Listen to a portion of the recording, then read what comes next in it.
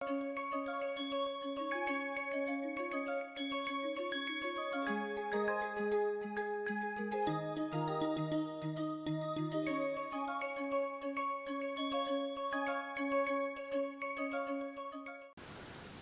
an overview, sanskars have various psychosocial roles. Sanskars are self-expression, they are cultural and social integration mechanism, they have the moral purpose, and they also have a spiritual purpose. The first point is sanskars as self-expression. That means householders perform the sanskar to express their own joy, the felicitations and even sorrow at the various events of life in the shape of decoration, music, feast present, different rituals. These are expressions of all kinds of emotions, maybe emotions of joy when child is born, and or emotions of grief when antyeshti sanskar is done, when a family member dies. So, in all aspects sanskars are mechanism and ways of self expression. These sanskars have cultural and social integration function as well, because each sanskar had the rituals which involves all sections of society. So, for example, marriage or vivaha sanskar cannot be completed without the help of barbers or goldsmith or the ironsmith.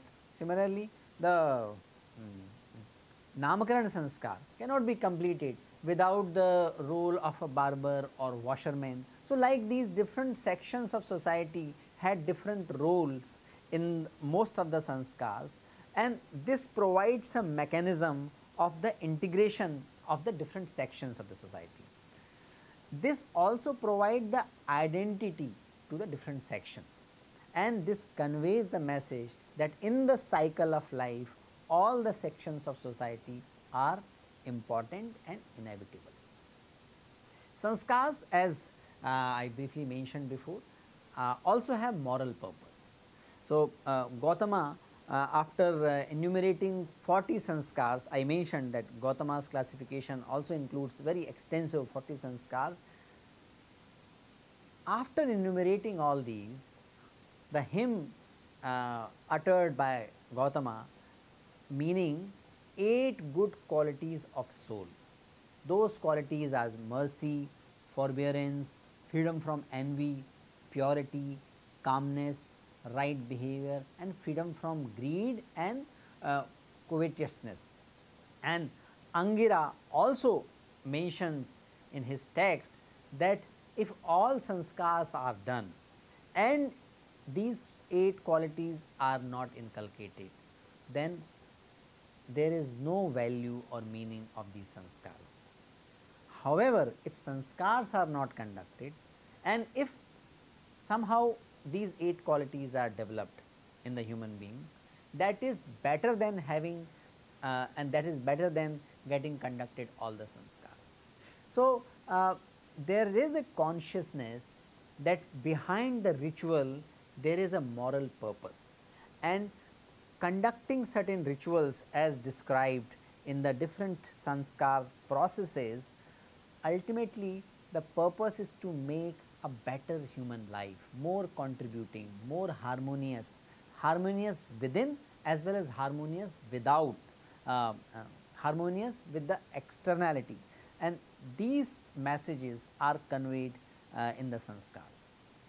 Sanskars also have spiritual purpose. It was the business of sanskar to make body a valuable possessions. In most of the sanskars, body, human body is well nourished, it is decorated, it is washed, and body is conceived as a vehicle for the transpersonal experiences and realizations. So, body is not a thing to be discarded. That message is conveyed very strongly in the sanskaric tradition, in the sanskars, but it is considered a holy thing to be sanctified, so that it might be fitting instrument of the spiritual intelligence embodied in it. So, in all the rituals we come to know about certain hymns which keep conveying the ideas of adhyatmic purpose or spiritual purpose also behind the sanskars. And it was the way in which active life of the world was reconciled with the spiritual realization. So, if you look at these sanskars, we see some of the very clear characteristics which are the characteristics of yogic tradition as well. Like yogic tradition, which has body a very important instrument, body is sanctified in all the sanskars. Even in the Anteshti, body is sanctified. Number 2, as yoga talks about the positive emotions, yoga, when we look at the Ashtanga yoga, includes positive emotions, positive behaviors and spiritual purpose. In the same way, all sanskars are imbued with positive emotion, positive purpose and ultimately directed towards spiritual goals of life.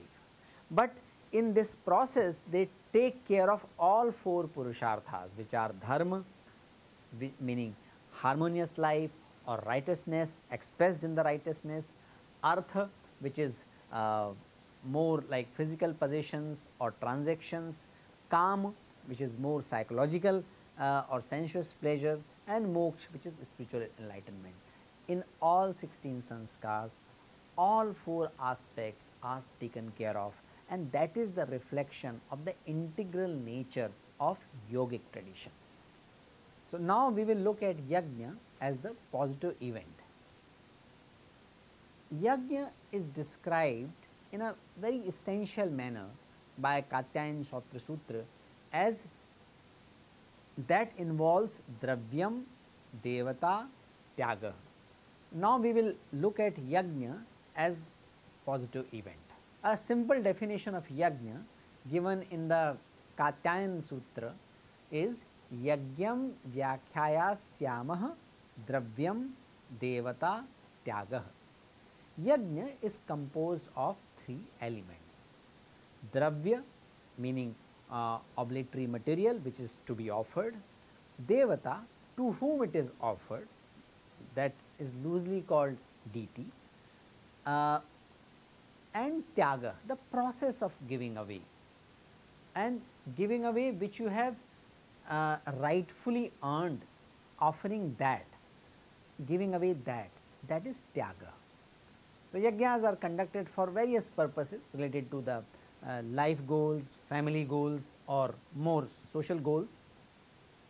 For the householders, 5 types of yajnas are prescribed. Panchva ete mahayajna satati pratayante satati santisthante. 5 types of yajna or 5 yajnas have to be observed completely and regularly. Satati means regularly. What are those 5 yajnas?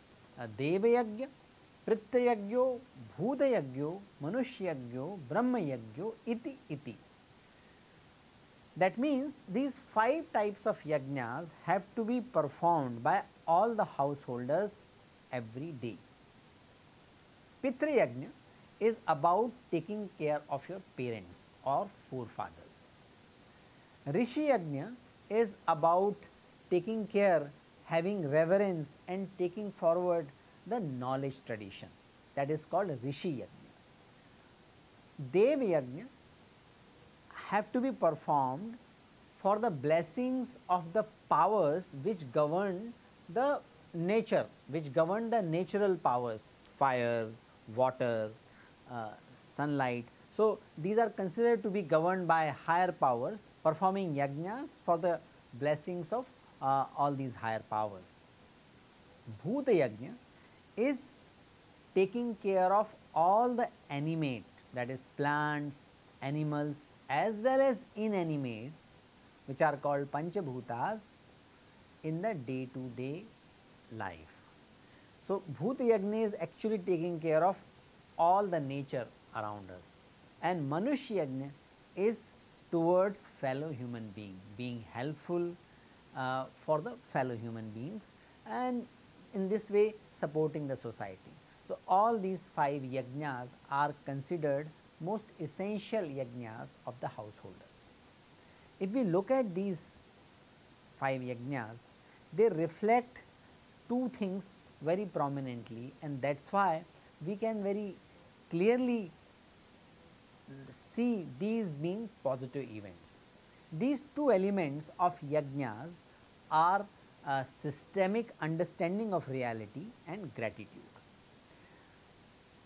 Systemic understanding of reality meaning the yagnas are conceived, and particularly these 5 yagnas are conceived based on a very basic tenet that this life form or individual life form is sustained by and nourished by all other life forms.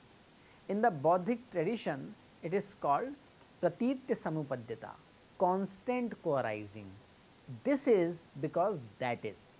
So, dependence of any life form or my life form on all other life forms, family is dependent.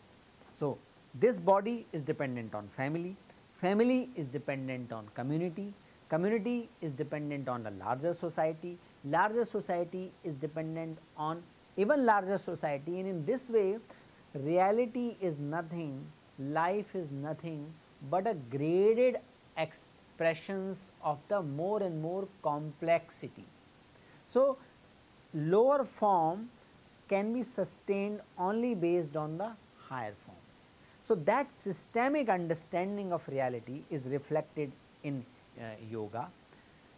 Secondly, there is a sense of gratitude, gratitude towards parents, teachers, higher powers, all fellow beings and whole of nature.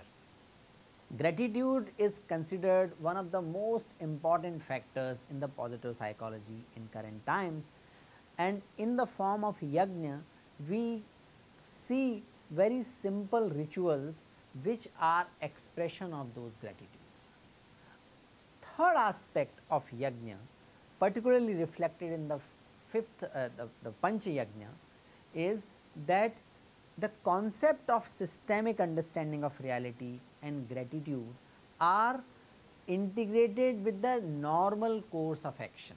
So, they are integrated with the day to day activities of life.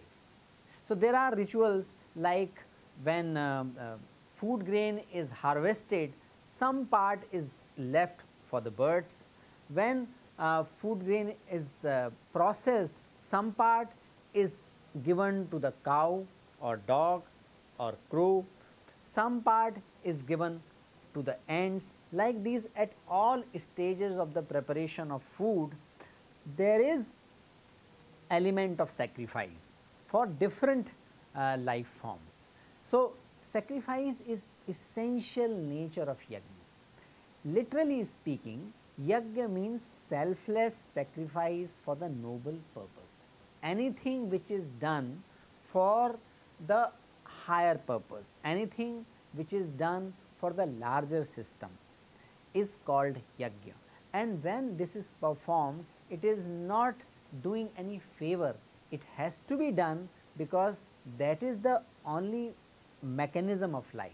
If we look at plants, rivers, birds, and if we look at their contribution in the ecosystem, they naturally contributed much more than what they get from the nature, but their contribution is done as per the part of the natural programming. They do not have to think much about how they do or do not contribute. They are natural part of the system, and that contribution is naturally done. Human beings have the discriminatory power. So, they have to consciously put in effort to contribute towards society and contribute towards the larger ecosystem. So, because of the discriminatory power, human beings have more responsibility. Responsibility is connected to the consciousness, because consciousness is must to make a discrimination, distinction, and for enhancing the consciousness we require sanskars and yagna. So, If we look at the whole life programming, it is deeply arising from the sense of responsibility of human being towards larger social and natural environment. Inherent in the sense of responsibility is also recognition of human power to be a destructive force or force for disturbance in the nature.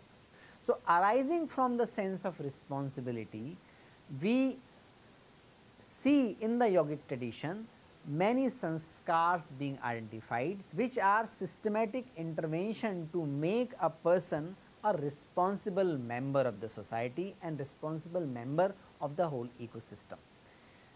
Yagna is a process of delivering that responsibility. Yagna is the process of performing that responsibility in a day-to-day activities. That is why yajna and sanskars are clubbed as positive events.